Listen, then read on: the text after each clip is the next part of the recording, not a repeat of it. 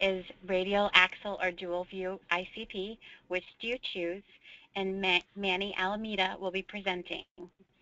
We will be addressing questions at the end of the webinar, so please feel free to submit the questions throughout the presentation using the question function. Manny, I'm going to go ahead and turn it over to you. Okay, thanks, Shelley. Good morning, everyone. Welcome to today's webinar. We're going to take a look at choosing between axial, radial, and dual view ICP.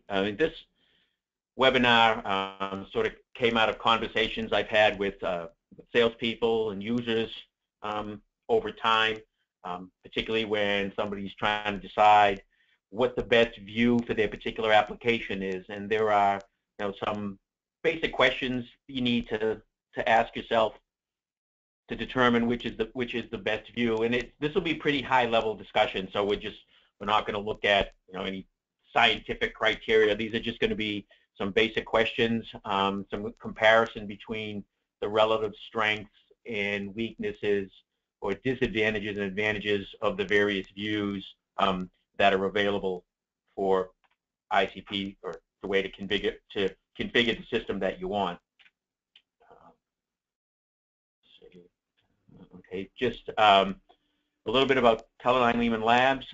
We're a U.S.-based manufacturer of elemental analysis equipment located in Hudson, New Hampshire. We've been manufacturing ICPs for over 30 years. We also manufacture mercury analysis systems, the Hydra and the Quick Trace series of mercury analyzers, and those cover cold vapor atomic absorption and fluorescence, and solid mercury analyzers. We also manufacture a DC arc, which is for elemental analysis of solid materials, nitrides, carbides, high purity copper, things like that, and the Prodigy 7 and Prodigy series of ICP OES systems for elemental analysis of liquid systems.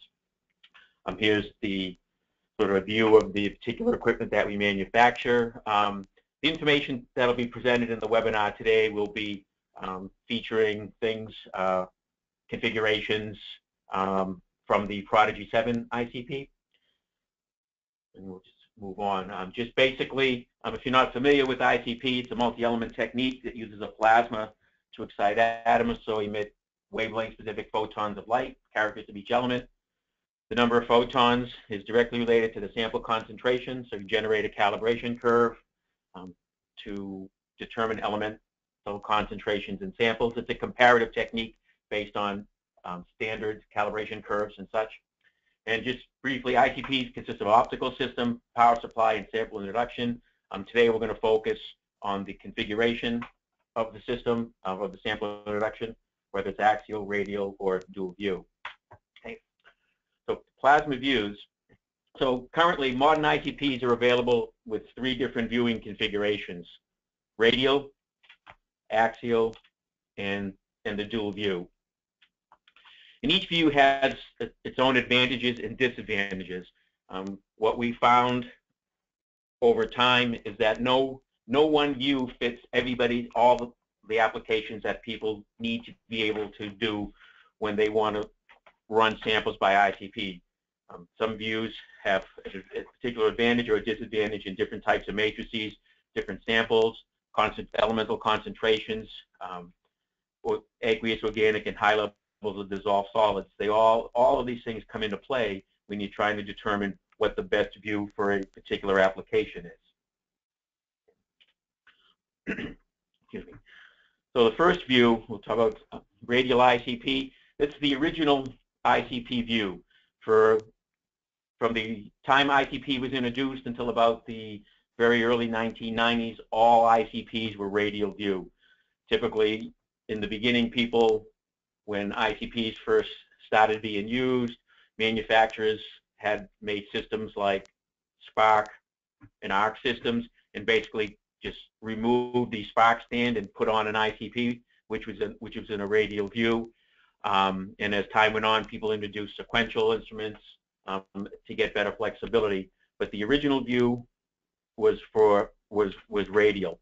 Sometimes these are called vertical or side-on plasmas, depending on the particular manufacturers. One of the advantages of the radial ICP is it pretty much accommodates all matrices that you can do by ICP, whether it's aqueous, organic, say wear metals and oil, things in kerosene, xylene, toluene, solvents like that, high levels of dissolved solids, brines. You can analyze up to 30% brine with a radial ICP with appropriate nebulizers and spray chambers. Okay. Detection limits are very similar to what you would see in flame AA. There's a bit of overlap. I have a slide a little bit later in the presentation that compares that. Some elements by radial ICP are much better than you would get on flame AA, particularly for the refractory elements, things like silicon, titanium, boron, elements like that. If you ever tried analyzing boron or tungsten on a flame AA using a nitrous oxide, acetylene flame, you know it's a bit of a challenge. You got to get everything just right, get the right view in the flame. Where on an ICP, there's really no difference in running boron or tungsten as there is in running copper or manganese. The instrument can handle that and give you very good results very, very easily. Right? One other addition to the ICP is it can analyze sulfur and phosphorus. AA can analyze phosphorus, but the detection limits are generally far too poor for most normal use. And with some special optical configuration, the ICP can also analyze halogens, so you can analyze copper, chlorine and bromine in samples in addition to the traditional elements. Right? So radial ICP or vertical, so we view the plasma from the side. We see here is a view of a radial plasma with about 1,000 ppm yttrium being analyzed in it. And depending on where you are in the plasma, we have different species emit. Down low on the plasma, we see atoms. In the middle, we see ions. And traditionally, this is where the measurements are going to be made.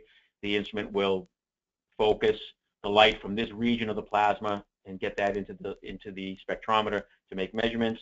And in the top, where we see that red bit of flame, of the red tail flame, we see molecules.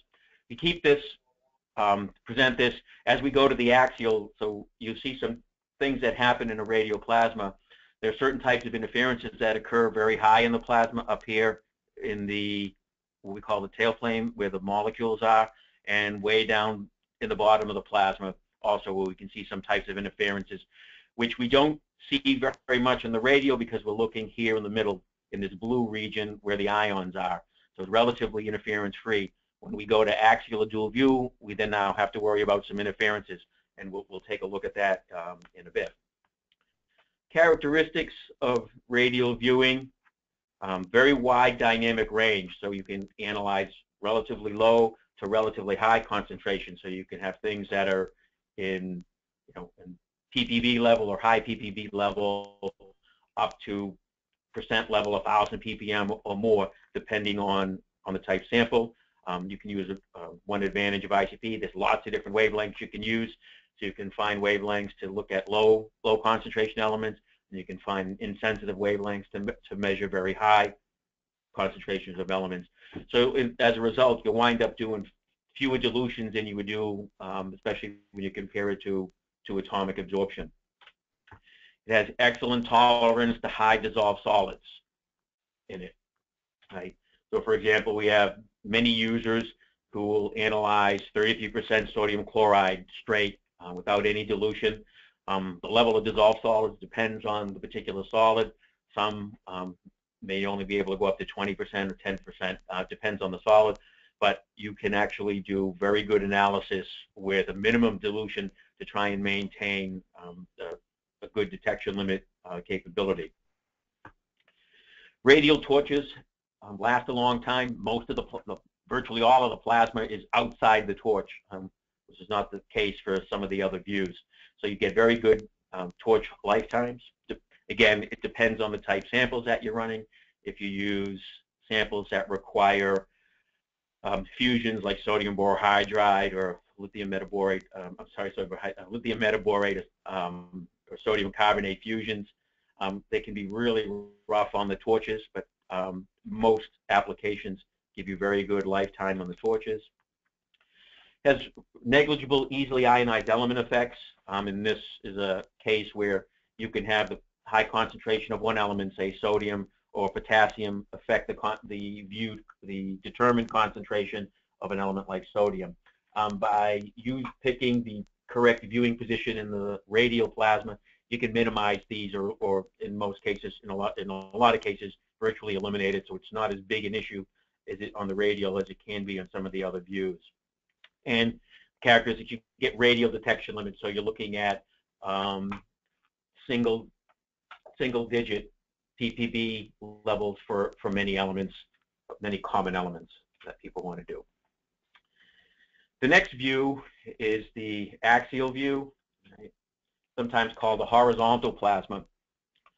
So when people were beginning to do a lot of analysis in the sort of the 1980s, there was a program called CLP, and we would analyze 27, 20, or 30 elements by ICP.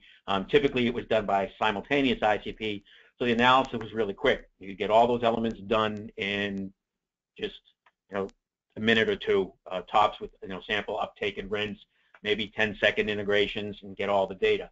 There was a few elements that you could not do by radial ICP, or could not meet the contract required detection limits, and these were elements like arsenic, selenium, lead, and thallium, and these would be done by graphite furnace. And you could run through many samples on the simultaneous ICP, and the bottleneck was trying to get those 4 elements to get through the graphite furnace quality control protocol. So an attempt was made to be able to analyze those elements on the ICP, and the approach that was tried was to actually go to what was called an axial plasma, which basically rotates the torch 90 degrees, and now rather than look across the torch, you now look down through the middle of it, right? And what that allowed people to do was to increase or to improve the detection limit for those elements where the axial plasma was now able to meet those contract required detection limits. But then there were a number of other applications that people wanted to use ICP but needed to get better detection limits. So the axial ICP was born. It wasn't new. People knew about axial ICPs in the past, well before they came out, but there was really no need to go to better detection limits. And then when the market decided that it needed to go to better detection limits, the axial ICP was born and became a very popular addition to the capability of ICP. So you can get useful analysis in a lot of different sample matrices. Not everything. There are some matrices that are far more problematic to run in an axial ICP than on a radial ICP. The big advantage of the axial ICP is our detection limits.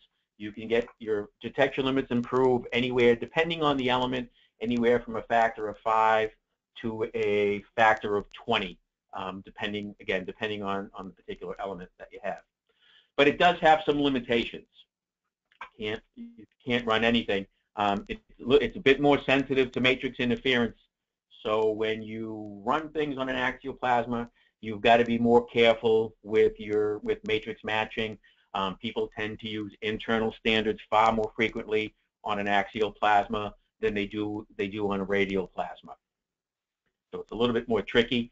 Sodium and potassium can have issues. You're not looking through the region in the plasma where the ions are present. You are now looking through the entire plasma.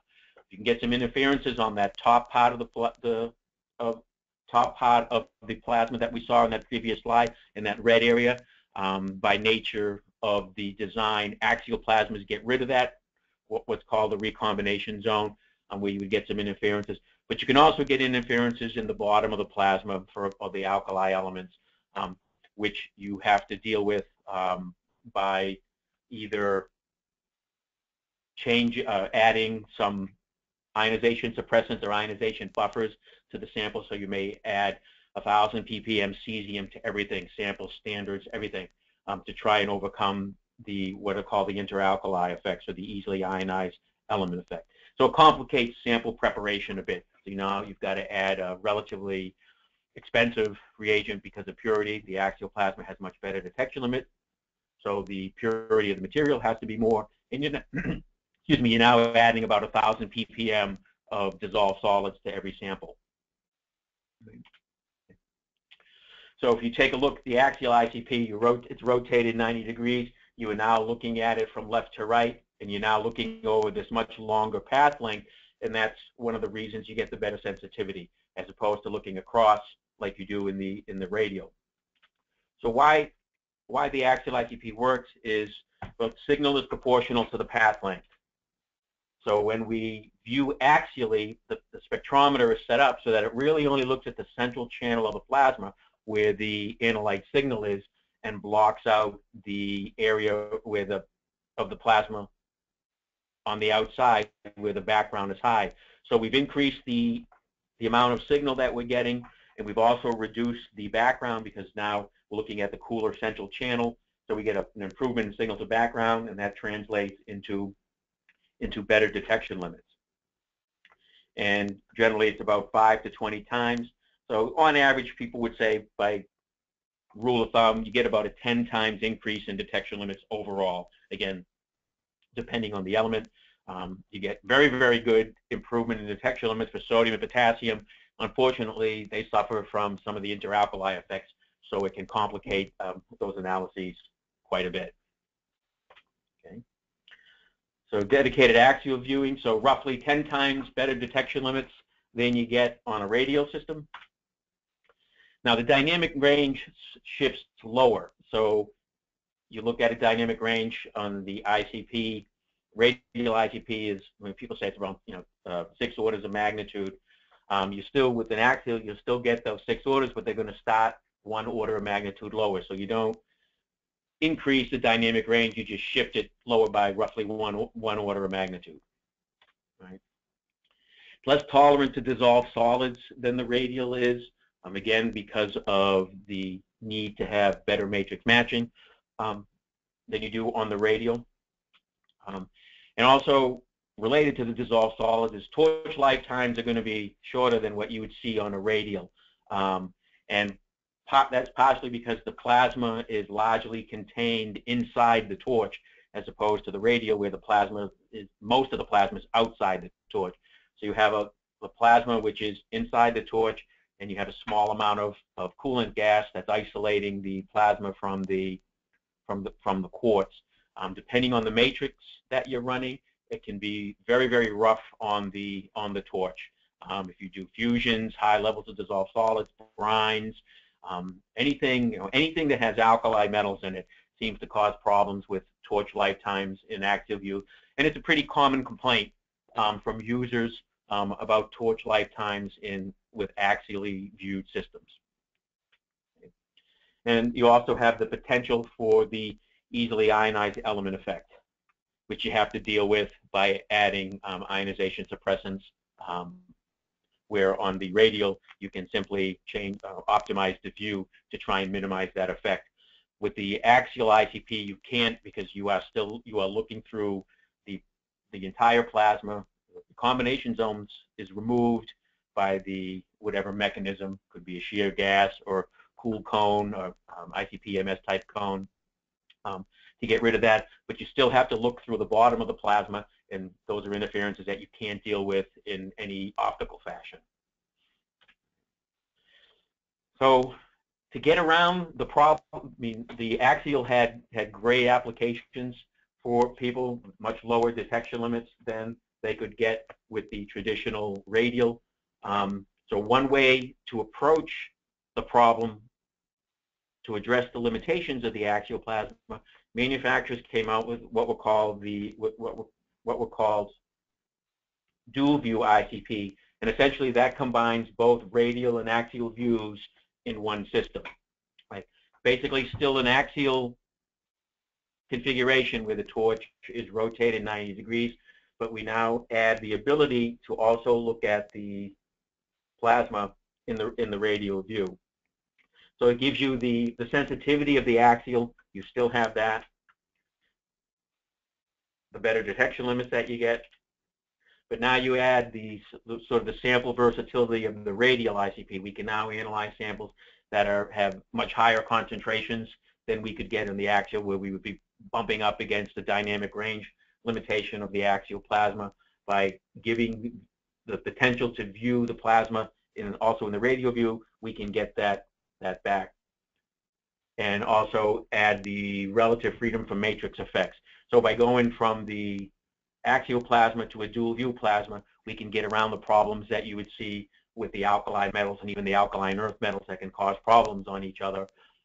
We can sort of mostly eliminate those issues by using the radial view on an axial plasma. And it provides a great comfort factor. Now with the dual view system, you can probably handle most of the type samples that you might want to, that you might need to analyze. If you have a single view, either an axial view or a radial view, there's a potential where you can't get some samples analyzed.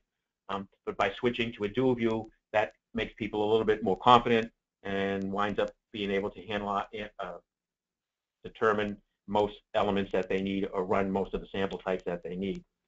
So you basically will have the right view pretty much for any sample. But again, we'll see in a little bit. We'll look at some things where dual view probably isn't the right answer. Right? So sort of a close-up here. So what you can see is, so looking down the middle here, we're focused on the axial plasma. So the injector right here where the mouse pointer is the injector. So we look at sample, we focus down for the axial. We then have a dual view mirror here, which is off to the side, and we can switch something internally, which we'll see in a second, to be able to pick up that radial view.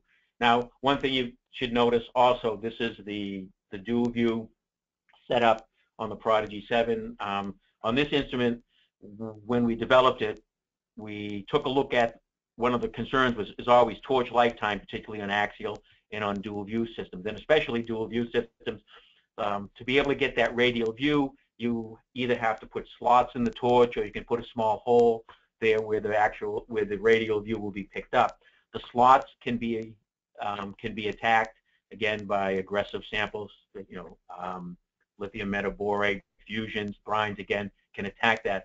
So we wondered what would happen if we, rather than use the extended length torch that we've been using for years for the axial and radial view, if we just used a traditional radial length torch, and that's what you see in there. So we've sort of abandoned on the Prodigy 7 using the typical dual view and axial torches.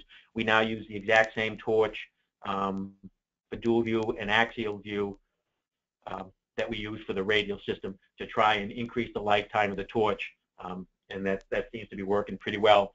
For years we had always done the traditional axial and dual view torches, and we did a lot of investigation before we came out with this to find that actually if we really didn't need to extend the length of the torch. So we try to address the common complaint that people have with dual view torches and axial torches having abbreviated lifetimes compared to radial torches. Now, to switch between the axial and radial view, it's typically done with movement of one optical component. For us, we move a mirror. We use, on all our systems, we have what we call a source mirror that focuses the light from the plasma onto the entrance slit of the instrument. We also use that mirror to optimize the particular view. So if you're in radial view, you can optimize the view by using an element like manganese, and the system will go and sweep left and right and vertically into on the plasma itself, and to determine what the best view is. We can also use that mirror to switch between axial and radial views. So here is the setup when the instrument is in the axial mode. After all the samples are run in axial mode, the mirror will switch very slightly, change position, and really, because of the length, the distances involved, the position of the mirror is actually moved a very small amount, and now allows us to pick up the radial view. This is just a basic schematic. Here is the actual in the Prodigy 7 how we switch between axial and radial view. So basically, you're looking from the top of the instrument down. All the covers are off, and you can see here the torch. And then these two green cones are the acceptance cones for the axial and radial view. So if we start to run a sample, the instrument will be in the radial axial view. We'll be looking at the torch in that fashion. We then take this mirror and this is not a lot. This one doesn't actually move. This is sort of a screen capture from a CAD drawing. We will move this mirror very slightly and then pick up the radial view, which would be picked up from the mirror that's here, which I took out to have a little bit more clarity. So we can switch back and forth between each view. So with one sample analysis, you get all the axial elements and you get all the radial elements by running each sample one time. And also notice that it's a radial length torch that's used in the system to try and increase the lifetime of the system, lifetime of the torches. Okay. So characteristics of the radial view, again, because it's basically an axial system, you're going to get the improvement in detection limits, roughly a factor of 10. Okay. You now get very wide dynamic range. You're going to get the original dynamic range of the radial plasma, along with the order of magnitude or so lower dynamic range to lower concentrations on the axial view. So you have a system that can go from very low to very high concentrations. The dynamic range shifts lower with the axial view. Tolerance to dissolved solids is pretty much the same as the dedicated axial system. It's fundamentally an axial system with a mirror to pick up the radial view. So you still have the same limitations for dissolved solids that you would on the axial view. Lifetimes are still a bit shorter. Again, it is an axial view. We've tried to address that by having the system use just a radial torch, but overall, dual view systems, you still notice the lifetime of the torch is a bit shorter. Right? Okay. And again, for the dual view torches, they're typically longer than the radial design. They are in our older systems, and you use a slot or a hole to get the radial view, and the slots can be attacked by especially alkali elements that happen to be in the sample, especially if they're high concentrations, like you would have in different types of fusions. Right? The easily ionized element effect can be largely eliminated by using the radial view of the dual view option. So if you want to measure sodium and potassium or some other alkali elements, rather than have to be able to add ionization buffers to all the samples and standards, you put sodium and potassium into the radial view, and they can be analyzed just as you were running on a standard true radial system with the vertical plasma. You can also put really high concentration elements on the radial view. You don't use the radial view just to do sodium and potassium.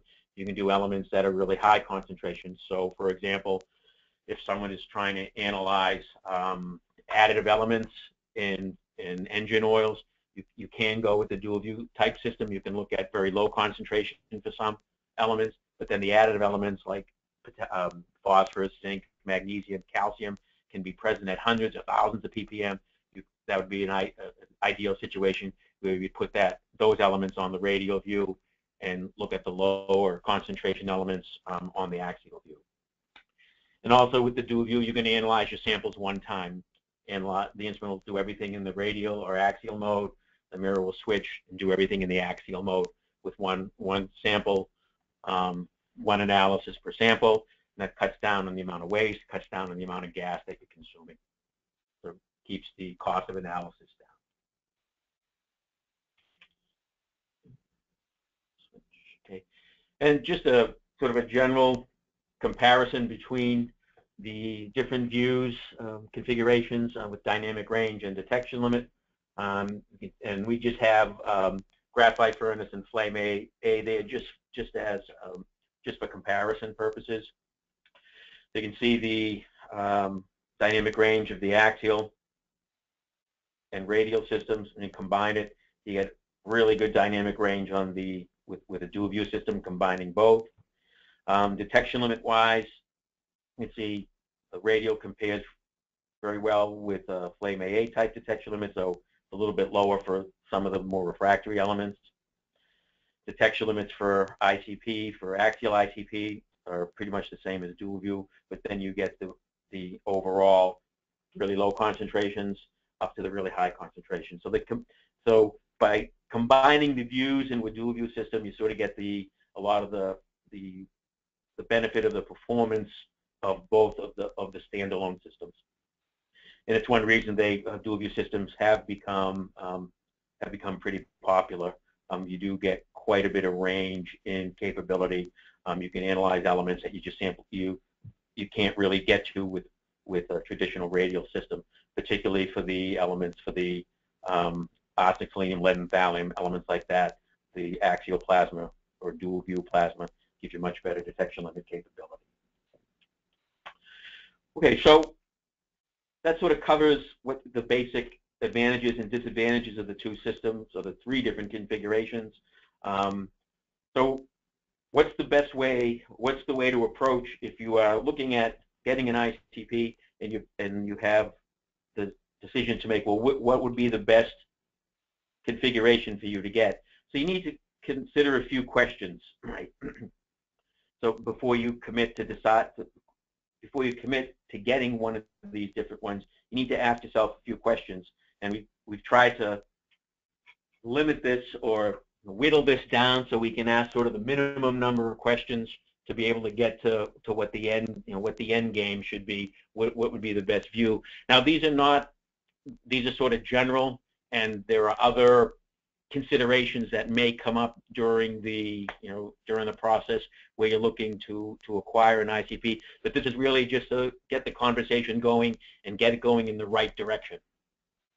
Right? So first, we need to know what sample types are you going to analyze?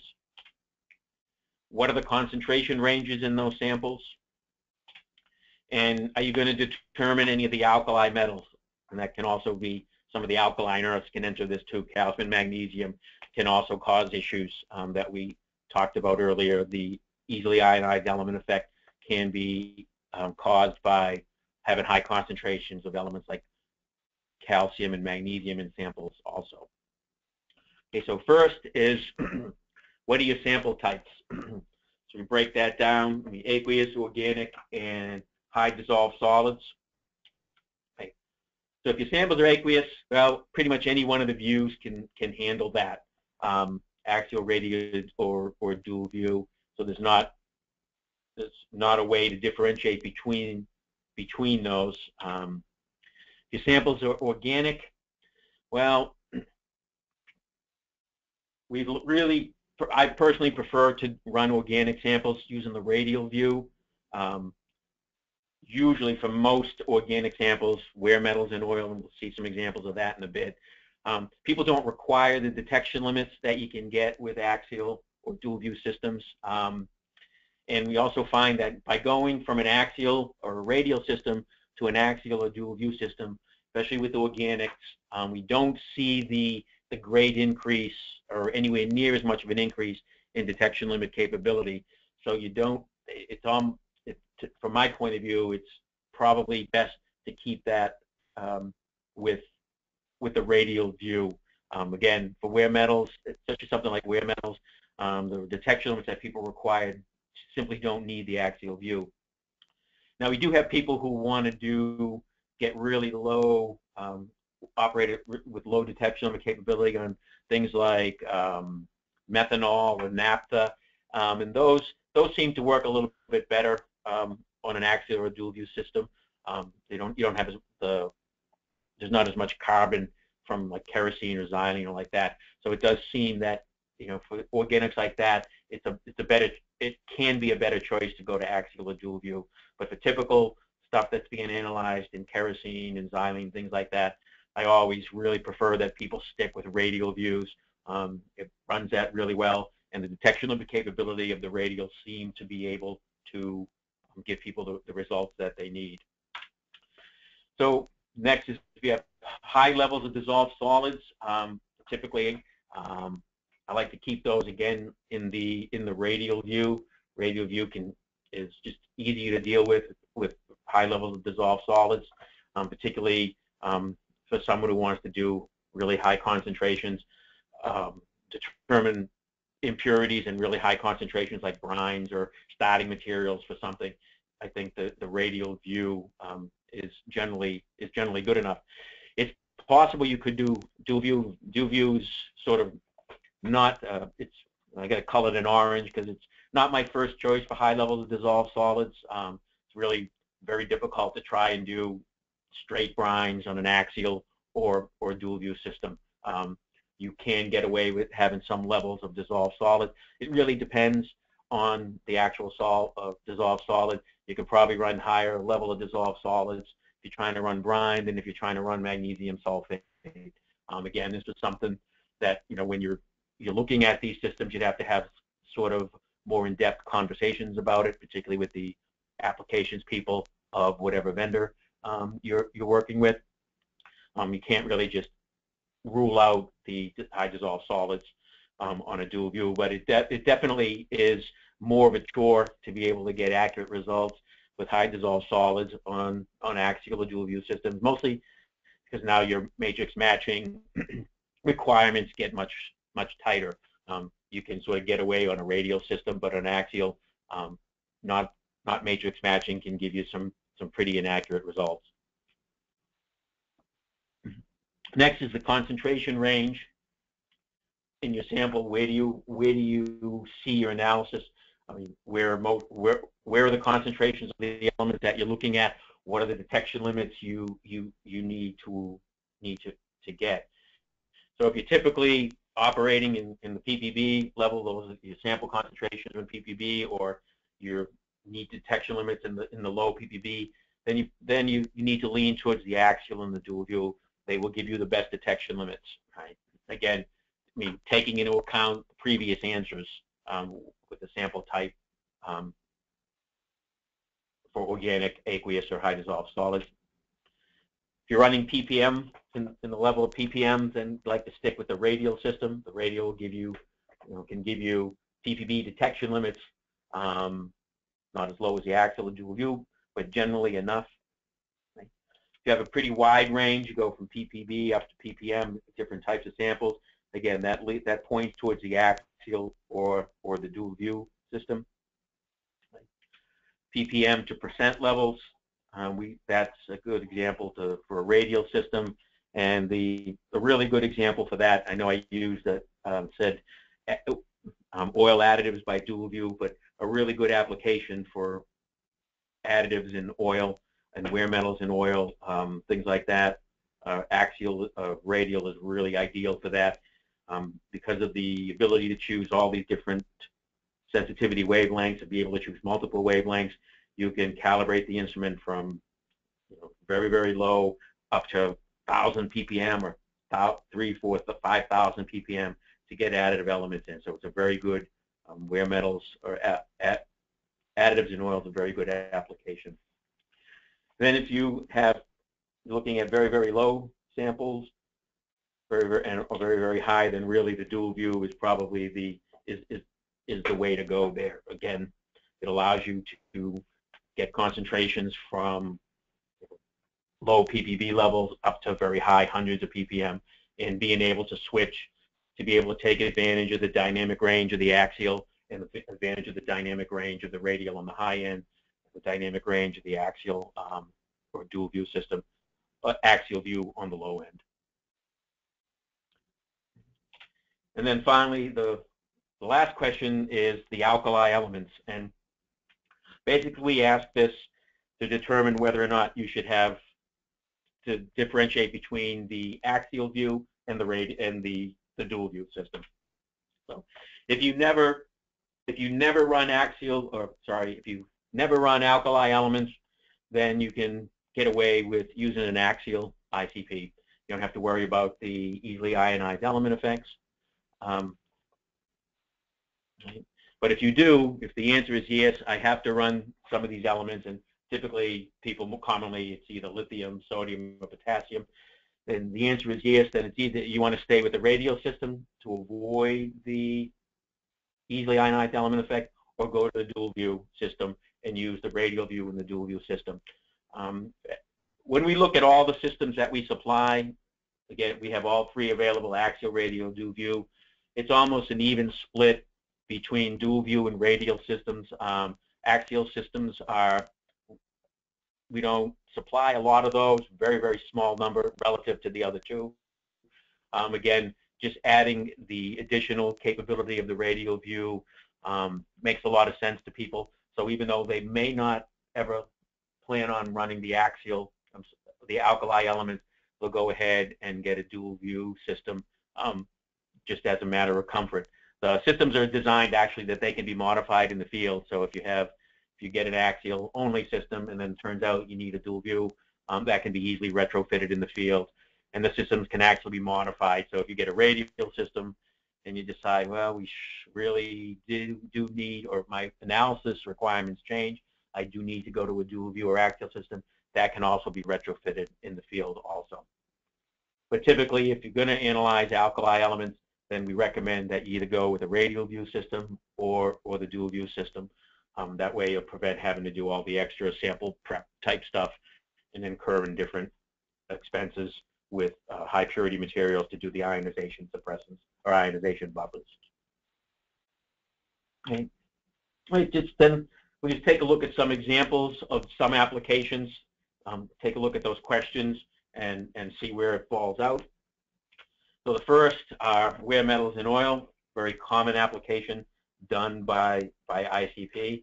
So what type of sample? Well, those are organic samples.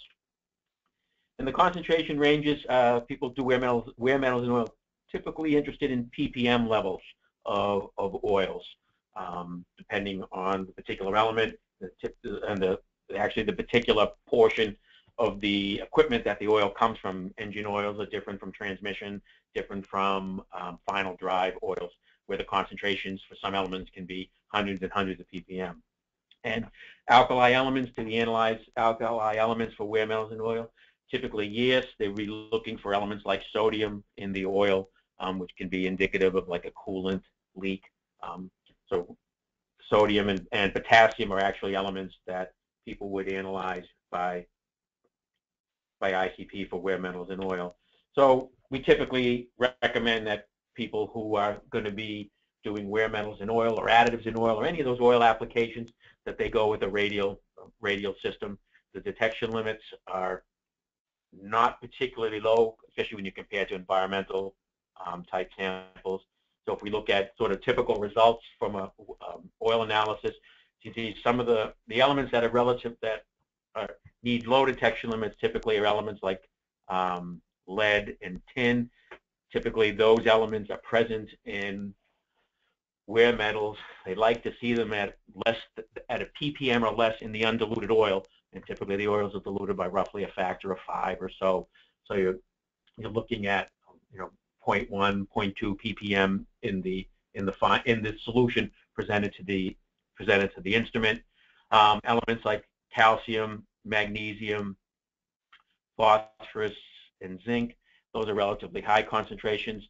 Those are part of the additive package, and that's generally something that people will look at when they do the wear metal. That'll let them know how much lifetime is left in the particular oil. We look at the wear metal. People look at the wear metals for predictive maintenance purposes. So this is a good application for a radial system. Yeah, some elements that are relatively low, but we're not looking at ppb levels. We're looking at 100 ppb, 200 ppb in the sample, and then we'll have some elements that are present at very, very high concentration, like the additive elements. So this typically wear metal system, we always recommend that people go with the radial system.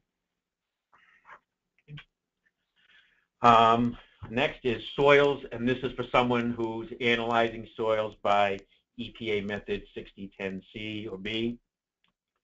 So these are aqueous type samples.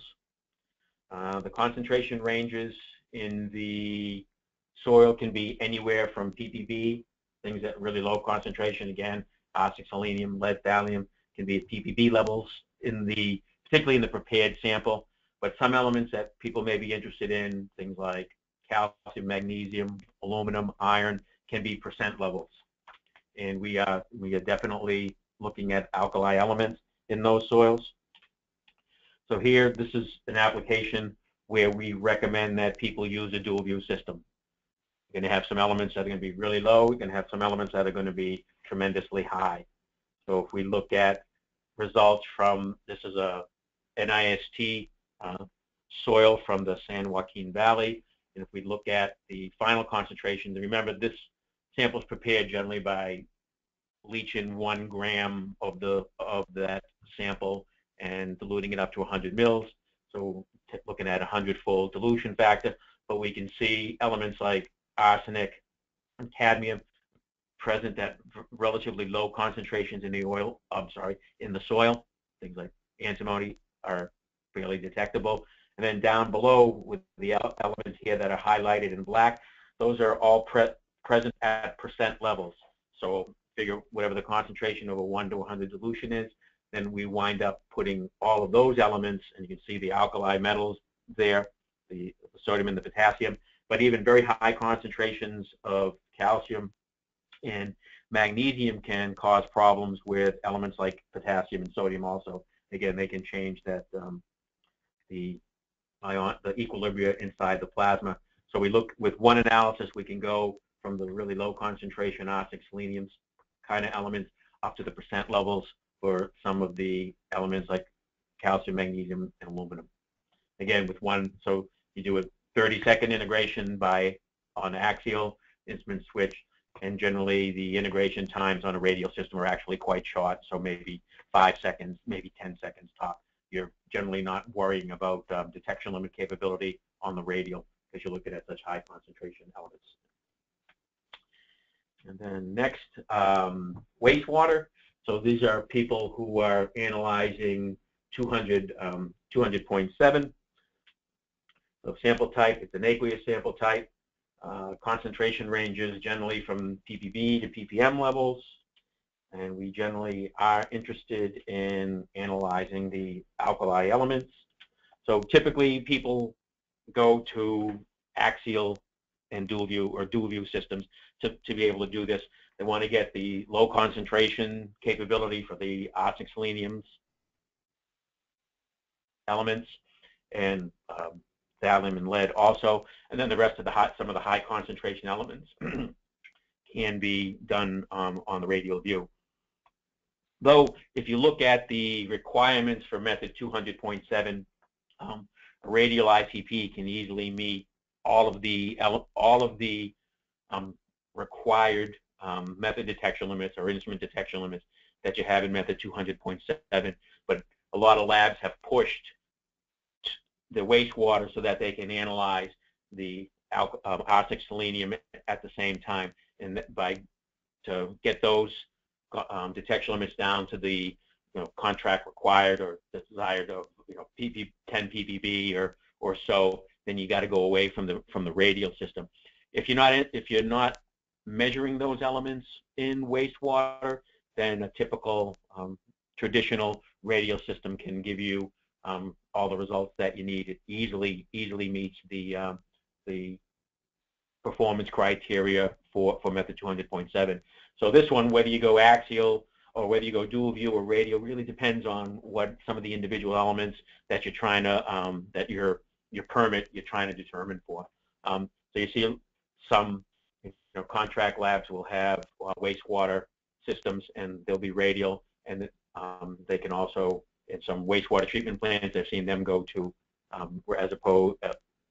rather than use a graphite furnace, they can try and get some of those more difficult elements done on the axial view of the system. Okay. And so we've got dual view, and just an idea. So here's a sort of a elements in NIST. You can see some of, again, very high concentrations for some of these elements, 5,000 ppm, almost 700 ppm, 3,000 ppm. For some elements, those are sodium. Those you would do on the radial view, and all the other lower concentration elements, those you would go ahead and run those on the axial view. Again, all the elements run with one analysis, as opposed to having to run everything twice. So sort of keeps the analysis costs down by reducing the amount of gas and stuff. Okay, that's the last application there.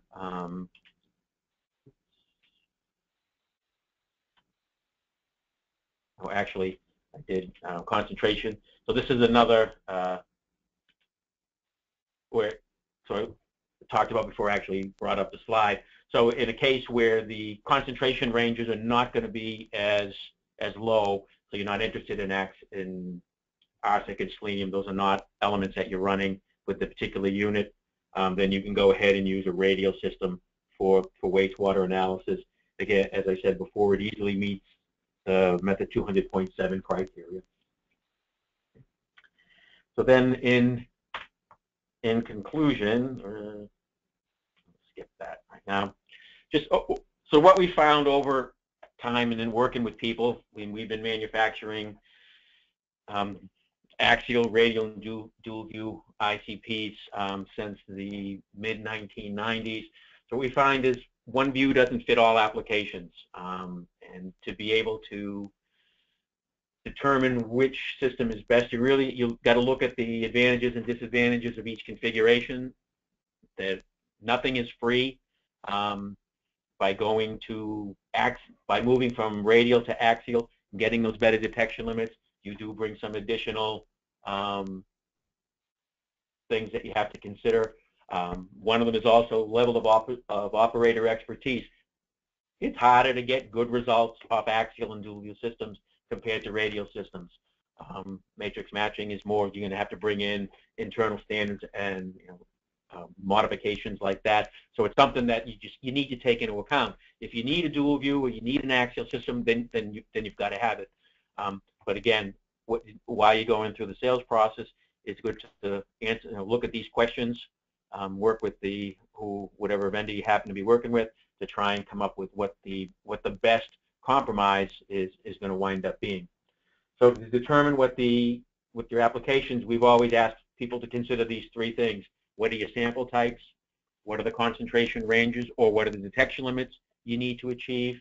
And what elements do you want to determine? Again, we want to figure out if the axial is sufficient, or if you're going to do the alkali metals and alkaline earths, if you need to add the radial view to that system, which in our experience has pretty much been the case. Again, very few axial systems. And I think you can look at the overall market too, and the number of axial-only systems has sort of decreased over the past couple of years. Most manufacturers are supplying, or at least giving the people the opportunity to get a dual view system out there. Again, because of the great capability and the great flexibility that it has, it finds a home in a lot of different laboratories out there. And that brings us to the end of the seminar or the webinar. And I think now if people have submitted questions, we can go ahead and try answering some of the questions.